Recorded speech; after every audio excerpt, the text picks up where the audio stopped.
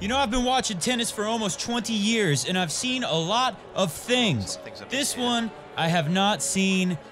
Fuego means fire, for your information. If you're not a Spanish speaker, take a listen. I know in the back, it's burning. I smelt it as well. I didn't know what it was. Yeah. Fire, fuego, fuego. And now this thing is burning. Some flames coming out of the backboards, we're told. Jerry Armstrong's seen most things in this sport, hasn't he? I'm not sure he's seen the advertising boards go up in flames. This thing is burning now. Now, right now, they are looking around for the world's tiniest fire. Apparently, it's pretty tough to find. I think let's zoom in here. It looks like there might be like a slight burn mark on whatever this advertising digital signage is. It's like a, it's like basically like a TV with advertisements on it that flash up. You're playing a slideshow of adverts rather than having a big billboard. Eventually, they decide to play on, but that was not the end of it. Oh, this is the best. Look at this. This is Dirty Dan giving Zverev a look saying, I'm not playing on if there's a fire behind me, mate. Sorry. But they get back to playing, and then Sasha Zverev notices the digital signage that they have on the side of the umpire's chair is now flashing, which is pretty distracting. You can't play tennis when that's in your peripheral vision, flashing like a strobe light. Take a look at how the umpire fixes this one. Now this way is on. No. Where you sitting? The orange. Oh. Advertisement.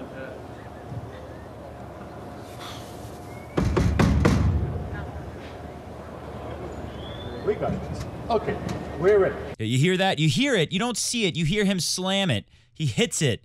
You know, like I remember there's a James Bond movie called GoldenEye with Pierce Brosnan from the late 90s. And in Russia, they're like, this guy's car's not working, so he breaks out like a sledgehammer and hits the engine, and then it works. That's basically what they're doing in Madrid. A lot of interesting stuff happening in Madrid today. Casper Ruud boy. Casper Ruud boy. But probably nothing more interesting than Mr. Konish22. Take a look. Somehow, I've got Casper Ruud boy for the title. His forehand should do well in these conditions. It sure did, as he took out fellow co-prince of clay, Dominic Thiem. I guess you got to have some Roland Garros finals to really get that title. One of the biggest names on clay for the last few years is out to one of the best performers on clay when you go to the smaller tournaments, Casper Ruud boy. Listen to the song for a little in his honor. Casper Ruud boy, you got a rude awakening from Roger Federer. Casper Ruud boy. Good to also see Christian Garin give Danny Medvedev his wish. This was earlier in the tournament. Take a listen. Medvedev and I don't want to play here on this surface. well, pretty clear what he's thinking. Well, you don't have to play here any longer, Danny. Christian Garin and Casper Ruud. If you've watched smaller ATP 250s for the last few years, ATP 500s on clay, some of the not the big name clay tournaments, some of the South American swings, what I'm thinking of. These guys have been winning on clay all over the place and doing well, getting better and better. These are two of the best young players on the clay. And let's take a look at what we got. And also, Konish22, good call on that. A couple more comments there before we move on, actually. Alejandro says, thanks for the videos, man. More of this. Well, we're going to do our best here at Coffee Break Tennis. In fact, if you want to see more Coffee Break Tennis, go visit us at patreon.com/Coffee Break Tennis. That is where you can join the team and help us keep going and growing. Help me keep getting more and more shows up for all the big tournaments. Another comment here is from Simon Sadiq. Matt, you didn't see the BMW Open. It was good. Oh, well, the finalists were a bit old. Bit older than what you like to see, I guess. It's kind of funny. But I did. I saw the BMW Open in Munich. And I talked about it. But the main thing I was talking about is what happened to Sasha Zverev. It's not that old. I believe, who won it? Was it Basilashvili took out, oh, God, I can't think of his name, the big German, Jan-Lennard Struffy-Struff, the Struffmeister. Yeah, you know, those guys, it's not that they're older, and they're not really that old, or they like mid-20s, both of them. I guess Basilashvili maybe a little bit older. You know, I'm mainly here at Coffee Break Tennis. We're talking about the biggest tournaments. We're all about the majors and the Masters 1000s. We're always looking at the players who, you know, can do big things. We know the guys who are already well established, and some of these guys who are a little bit older and haven't done great things yet and don't seem to have like a lot of upside and a lot of potential. Yeah, we don't talk about them quite as much here. I'm sorry about that, but we do. I mean, obviously, the guy's got a nickname. Talked about Basilashvili plenty recently when he played in Doha because he played Federer. What else? In 2 months, someone will be at number 14 and number 21. Rafa knows this is history coming. Yeah, that's from Gisela Lombardi. Yeah, this is the big story right now. This is really what it's all about. Like, we're on clay. We're talking about Rafa. He's going for 21 majors. He's going for GOAT, basically. And we're going to look at players who maybe could beat Rafa at the French Open. Yeah, there's not many of them. But Basilashvili, Jan-Lennard Struff, they're not going to do it. Christian Garin, Casper Ruud, I don't think they're going to beat Rafa at the French this year, but those are guys that maybe could do it. Tsitsipas, he could do it. Dominic Thiem, he could do it. Sasha Zverev, if he had a really special day, he could do it. And what do you know? Next matchup, let's take a look at the schedule for tomorrow because we've got some great stuff. Probably going to do a show tomorrow. Same thing as I said last time. If we don't get a show out tomorrow, it'll come the very next day. We're going to be doing at least every other day during these Masters 1000s on the clay. Also, when Federer plays in Geneva, Switzerland on clay, also right before the French Open. As you know, during majors here at Coffee Break Tennis, especially thanks to the patron saints over at patreon.com/Coffee Break Tennis. We try to do daily during the majors here. Depends on what's going on with my tennis teaching schedule. I do have to earn some money from that too. But yeah, we'll be every other day at least during these Masters is the goal right now, and try to go every day during majors. So like I said, we'll be back tomorrow. If not, though, we'll definitely come back the next day and hit these things every other day. Take a look at the schedule. It took too long explaining all of that. Here's a great schedule for tomorrow, which is why I'm saying there could be a show tomorrow, because there's a couple guys here that I would say, I talked about this a couple years ago when I saw a lot of young guys. We were also talking about Jaume, Spanish Jerry Seinfeld, Jaume Munar. Back then, he was looking like an up-and-coming, promising player on clay. He's kind of hit a roadblock a little bit, but Christian Garin, Casper Ruud, they're getting better and better. But then one of the things I said back then was that, so for Rafa, you see young guys coming who are pretty good on clay and might, as Rafa gets older, right? Casper Ruud at his best probably doesn't beat Rafa at his very best. But as Rafa gets older, maybe there's opportunities for upsets with young talent like this as they get better and better and more confident. And then I said at the same time, you look at Federer and Wimbledon, none of the young guys really look great on Wimbledon. But there are some really live arms out there that are kind of in the style of Nick Kyrgios. And what do you know? They're doing well here. And those are guys that I think could do well on grass, that maybe could beat someone like a Roger Federer or a Djokovic, or especially a Nadal who's more vulnerable at Wimbledon. They could have a great serving day and take you out. And they're all doing well here. Bublik, kind of Kyrgios-like with his serve. And then another guy, Big Papa. I think I'm going to start calling him Big Papa. Obviously, he's out. He lost to Rafa Nadal. But Popyrin, he's got the same kind of deal, a little bit like a Kyrgios kind of serve, and can really light it up. Took out Jannik Sinner. Jannik Sinner was in control of that match in the first set, served for it. Jannik Sinner looking as angry as I've seen him on court, pretty much. I'd say top 3 outbursts. And he didn't really do it. He didn't break a racket or anything. Rafa today, same guy, Popyrin. Rafa hit himself in the forehead. I wish I had the clip for you. I would show you, but Rafa actually whacked himself in the forehead with his hand. That's how angry he was, to hit himself with his hand, not with his racket, not like Usny. But Popyrin, he's the kind of player that can frustrate you. When Popyrin came out today, if you look at, I think the score of the final was 6-3, 6-3 Rafa, but if you watch that match, it's pretty tight. And Popyrin, he won the first 7 7 points to start the match. He holds it love, and then he goes up 40-love on the Rafa serve in the second game of the match. Rafa ends up holding serve. Rafa's able to rise to the occasion, as he does so frequently, and he wins the match. But Rafa, I think when he whacked himself in the head in that first set about halfway in, I think it was because he knew how dangerous Popyrin is, and I think Jannik Sinner looking very angry in his loss, probably mostly because he failed to serve it out in the first set, but also because he knew he let a very dangerous guy get back in it. So interesting to see. Better give a shout out to Berrettini too, another guy who could do very well on grass. And they're doing well here. John Isner, another guy who's always dangerous on grass. They do well here because of the altitude, because the ball flies so much. And it's, big serve like that, like Popyrin, like Berrettini has, like Bublik has, like Sasha Zverev, who's done very well here. Did you know this? Sasha Zverev has never lost in this tournament, Madrid, before the quarterfinals. And, of course, he won it. I think he beat Dominic Thiem in the final, I want to say, a couple years ago. Anyway, so let's look at this schedule. Pretty much talked about all these names here. But Dominic Thiem, coming back from injury, coming back from a self-described falling into a hole is what he said, how he described it. Coming back from some mental issues, just kind of growing wary with life on the tour.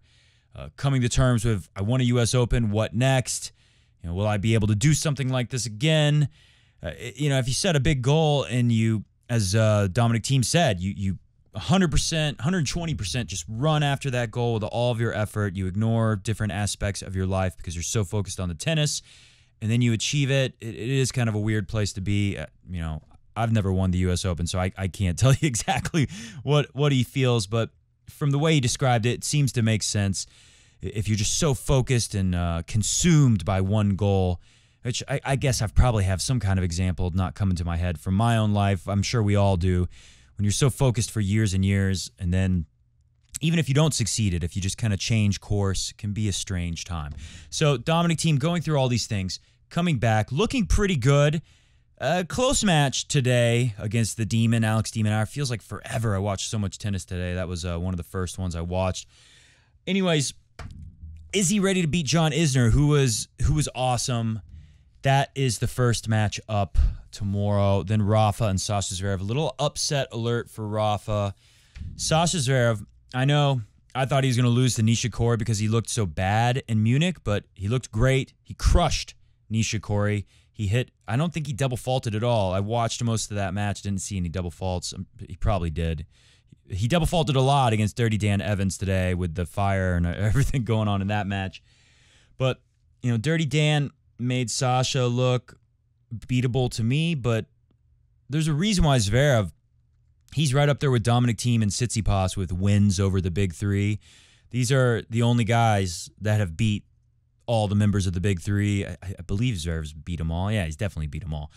Zverev has beat Nadal the last two times they played, not on clay, of course, but their last two matches, Zverev's won, I think, both in straight sets.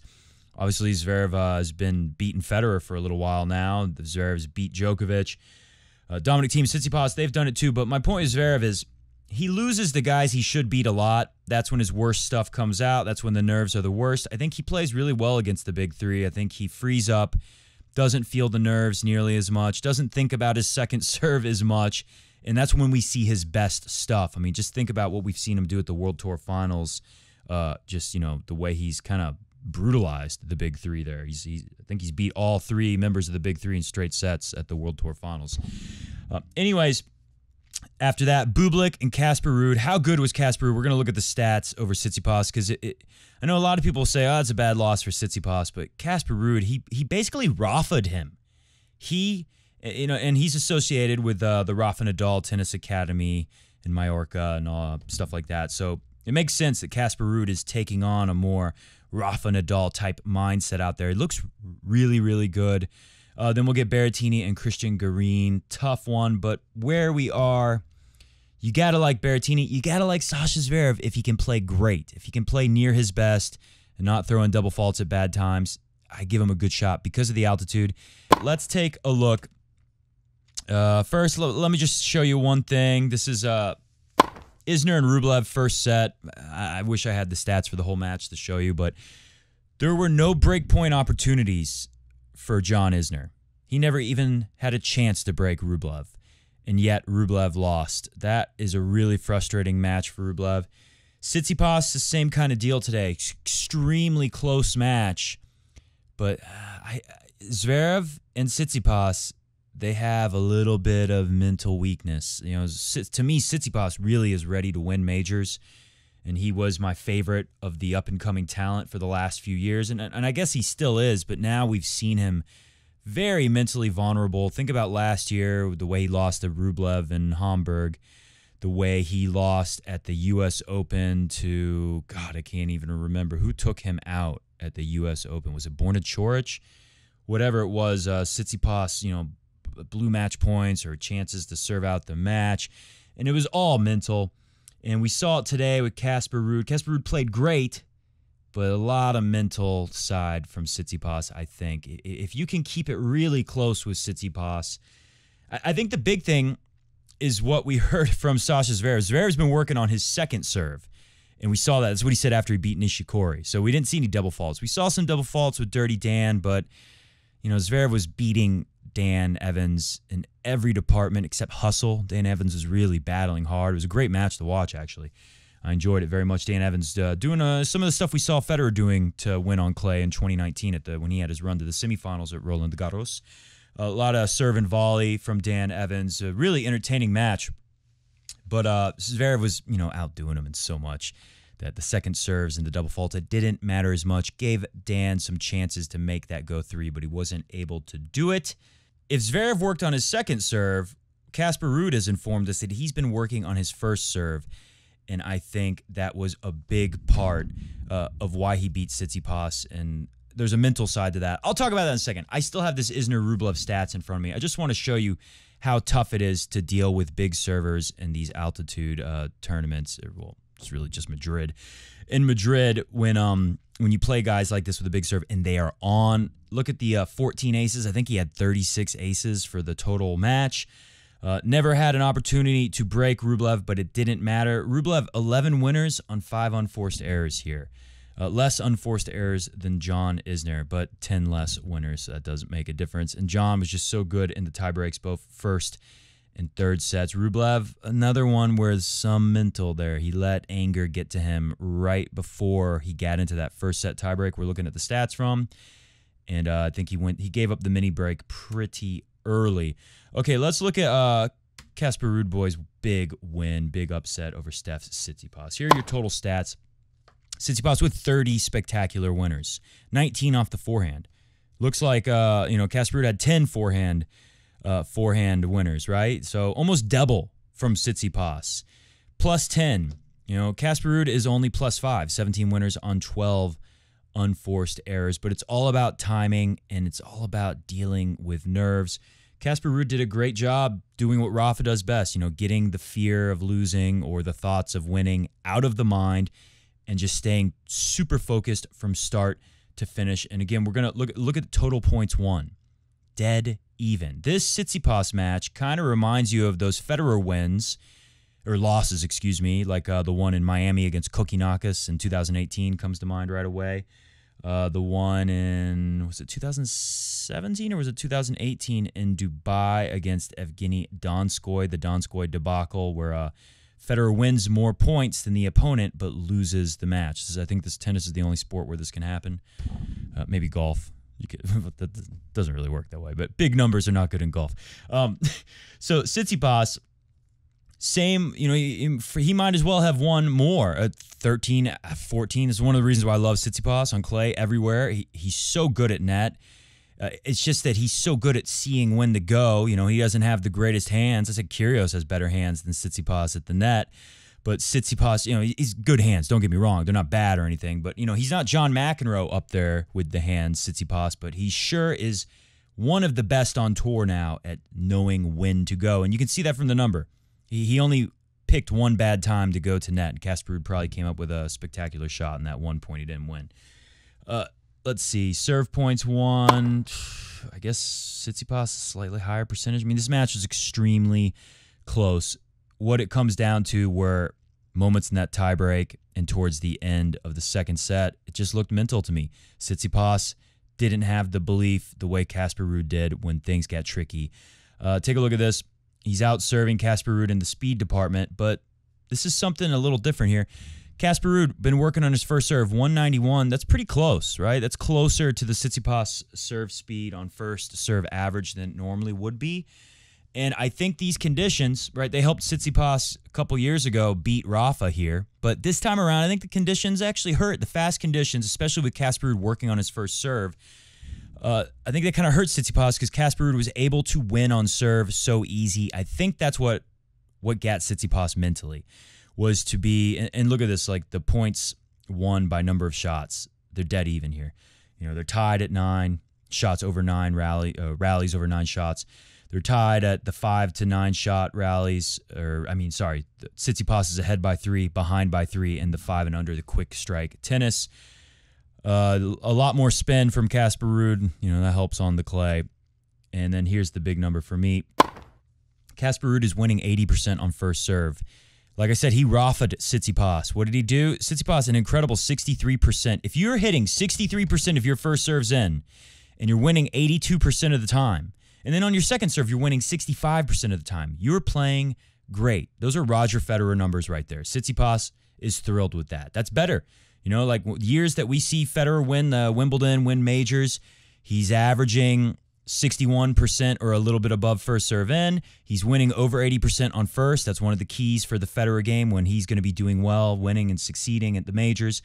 And he's doing slightly better than 60% or slightly under 60% on the second serve win percentage, right? Those are the targets for Roger. Where I think Tsitsipas went down mentally, because there was no breakpoint opportunities in this match, kind of like the Isner-Rublev. There was just one for Ruud, and he took it right away. He took his first chance in the end of the match. To go through that match, and for Tsitsipas mentally to think, Casper Ruud is winning 80% on the first serve, right? Tsitsipas should be way ahead in the win on first. And then, yeah, he's way ahead in the win on second, 65 to 53. But second serve didn't come into play very often in the Casper Ruud service game because he's getting 75. This is something Rafa does. Win a high percentage of first serve points and get a lot of first serves. And like I said, he Rafa'd him. And when you're playing that well as Tsitsipas, you know you're playing great on your serve. And then it's Casper Ruud again. This is not John Isner. You can't get into these games. You can't get one breakpoint opportunity in a freaking hour and a half of play. I think that sits Tsitsipas down mentally. Think playing a John Isner, playing a guy where you don't get any chances to break and you have to be so focused, and then in a tie break, things don't go your way. You get a little unlucky. Next thing you know, you have a break point towards the end of that second set. You're out of the tournament. So some would say this is a bad loss for Tsitsipas. I think Tsitsipas, just get over it because the conditions in the French Open will be even more favorable in Rome for Tsitsipas. He'll have a little more time to use that big forehand, to use that serve has been really good. When the court is helping your serve, sometimes it can hurt the better server because now Casper Ruud, not as good of a serve, but these conditions, the altitude, the court, whatever, it's not the court, it's the altitude here, in this case in Madrid, it's helping you out. Now, all of a sudden, we have more parity, and maybe that can kind of psych out the guy who's used to having a big edge on his serve. All right, let's move on. Really quick, thought this was interesting. This is always worth, this kind of goes back to that comment from earlier was, Matt, you don't want to talk about old players. I mean, I'm really interested in these guys right here, 24 and under, who are making moves. Bublik, even though he says he hates tennis and only does it for the money, the guy's got a live arm. He's got a serve that, you know, he can beat anyone on the right day in the right conditions. And he's a fun player to watch. I like watching Bublik. He could do things. He's 23 years old. Ugo Umber, we've talked about him before, very talented. Not as many big results lately for him, but he's one to watch out for. Only 22 years old. As he gets better and better, he'll be good all over. He's an all-court player. Taylor Fritz, I've been down on Taylor Fritz, but very talented guy.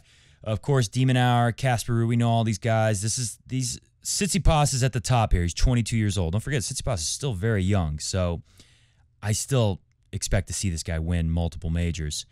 But it is, you know, it could come sooner. We could see him take it away from Rafa, right? I was thinking Tsitsipas could beat Rafa at the French this year. It's definitely possible. But after you see one of these matches where he looks a little mentally fragile, you start thinking, maybe it's still too soon. He needs to put it all together. Think of a young Roger Federer, similar to Tsitsipas, so much different skill set. Need time to put it together. Rublev, some mental issues, extremely talented and doing very well. You know, he's right there. Shapovalov, the mental issues holding him back a little. Jannik Sinner, this guy's freaking 19. Look at him, how he's blazed up on this list, right? Most of these guys we've heard of for the last 4 years. These guys have all been on the radar. Jannik Sinner, not so much, and he's already 4th place on this list. So, yeah, I'm very interested in these young players. Speaking of young players, let's look at Carlos Alcaraz. This is the height of the ball, 11.5 feet or 3.5 meters. They measured it. I don't know if you saw the match. I don't have the clip for you. I'm sorry. But Rafa, in the beginning of this match, it looked like, hey, we might have something here. It was exciting. And then Alcaraz, he strained his abdominal, had to take a little medical timeout break, and then wasn't really close after that. He showed some moments, but looked almost bad out there. Weird situation, having everyone say, you're the next Nadal. There might never be another Nadal. Probably, I'm leaning towards there will never be another Nadal. Maybe Casper Ruud can do it. He showed some potential today. But it's hard on you if you're Alcaraz to go play this match in front of all these people in Madrid with so many people saying the next Nadal versus Nadal. And I just wanted you to see, if you remember this point, you know exactly what I'm talking about. If you didn't watch the match, watch it. It's in the first few games. Great point. It's still early and exciting in the match. You think this could be real competitive. And Rafa, I think he hits an overhead, and Alcaraz runs backwards, jumps into the air, hits the ball, doesn't hit it in, and that's when he strains his abdominal. Kind of a weird injury. Almost looked like it was from anxiety and excitement and nerves, you know. It was a weird thing, and it all went downhill from there. But, hey, credit to the guy for jumping up into the air and hitting a ball that's 12 feet high. It's kind of cool, right? Here's one thing that was important to point out. Alcaraz crushed Mannarino, but look at the difference. Your average rally ball for Alcaraz, right in the sweet spot against Mannarino. Against Nadal, pushing you back, not a lot, but a little higher. You know, it's not a lot higher, but it's enough. It's a different look. One of the challenges that Alcaraz had, I think the main thing was being called the future Nadal. Okay, what else do we got here? I'm about to get out of here. I wanted to talk about, look at this, one more thing. Jannik Sinner, man, tough loss against Popyrin. Popyrin's good, and once Popyrin realized he could get back into the first set, he started feeling like he could win it. He played great, brought some of that to Nadal, and we saw it in the first 7 points he won in a row, you know. But this was a big one. I think the weakness with Sinner for sure is, you know, his serve can still get better. He hits a lot of great serves, but on the second serve here, Popyrin's second serve was harder to attack. Sinner is back on top of that, and Popyrin just kind of stood in and took it to Jannik Sinner, and Jannik Sinner felt he couldn't hold. I think Jannik Sinner only held serve one time in that second set, so it was a pretty ugly loss for Sinner. He'll want to, at the same time, you got to say, it's his first time going to Madrid and playing in these conditions, so overall, it's pretty good result here just to get a win here on your first time ever going and not having to qualify like Popyrin did. You know, usually this is a smaller draw. You usually got to qualify. So Sinner earned his way into this tournament at such a young age. Grabbed a win in a foreign place. It's not like anywhere else you play on tour, really. So credit there, and good on Popyrin, who played outstanding. All right, last thing, Medvedev. He didn't win Miami, but that mustache and the little story about how he was filming a commercial for one of his sponsors or something like that, doing a photo shoot, and they professionally, you know, did makeup on him and shaved him clean. And when they were shaving him, you know, they shaved everything. I guess he had a beard at the time, or a little goatee or something. They shaved everything except they left the mustache for a second and went to go clean the razor or something like that. Walked away for a minute, you know, grab a soda pop or something. I don't know. And Medvedev sat there in that chair and looked in the mirror and said, I kind of like how this mustache looks. And then he had the mustache in Miami. Of course, when he lost, he shaved it off, got rid of it. It wasn't a good-look mustache. But to me, that stands out. This is one of the things I remember from Miami this year and will remember forever now. Also, BS Russian, you know, with Tsitsipas in 2018. I think that one was. You know, we'll always remember this. Well, now, even though he didn't win Madrid, I'm always going to remember this. Medvedev told everyone that he loves McDonald's. And after he loses a tournament is usually when he gets the McDonald's. But here's the big key. Listen to what Medvedev says. This is very interesting to me. I know it's not the most tennis-related thing, but bear with me here. This is good stuff. Many times when I lose a match or when I finish a tournament, I take McDonald's. I like McDonald's because it's really good in Russia. It's much less good in USA and Europe. I don't know for which reasons that is, so many times I regret taking it, but that's kind of child's dream. Many times if I lose match, like when you are down, I don't know, you take ice cream, I take McDonald's. Okay, so I had to investigate, you know me, what exactly do they have at McDonald's in Russia? So I found this article from thetravel.com, 10 awesome Russian McDonald's foods that you can't get here in the States. Let's count these babies down. We're not going to do all 10. We're just going to do the ones that I noticed. Hit the music because we're getting out of here. Number 1, this is the one that caught my eye the most, the Grill Gourmet Burger. Take a look at that thing. That is not your standard burger. What is in there? You can tell from the word gourmet, it isn't going to be your standard simple patty. This exclusive to Russia comes with minced beef and pork patty between 2 slices of mature cheese, sweet pepper, and grilled fresh salad on a soft potato bun. Serve with garlic, lemon sauce, and herbs that give it a unique, upscale flavor for a most eloquent McDonald's burger. You'll spend about 278 Andrei Rublevs on just the burger alone. In a medium combo, well, that will run you about 329 Andrei Rublevs. Belgian chocolate mousse. Not your standard McDonald's dessert, but they have it in Russia. Panini Tuscany. Looks good. Looks a little bit like a gyro to me. There's a little about Russia that will remind you of Italy, but there must be a desire to eat Italian food because this item made Russia's McDonald's menu for only 188 rublevs. The Panini Tuscany comes loaded with not 1 but 2 juicy grilled beef steaks, slices of tomato, and listen to this, creamy Emmental cheese. That is definitely not at McDonald's in the States. Arugula and raw onions. Yeah, they don't serve raw onions too often. Actually, you know what? McDonald's might have raw onions here. I don't know. Shrimp roll. A lot of people like this, some kind of wrap with the shrimp. That one caught my eyes. All right, like I said, we'll either be back tomorrow or the very next day. If Sasha Zverev takes out Rafa Nadal, and believe me, it's on the cards. There's always going to be a chance. It's up to Sasha from here on out, but he's got the skills, he's got the conditions. He could do it. If that happens, we'll probably have to come and do an emergency show tomorrow. See ya!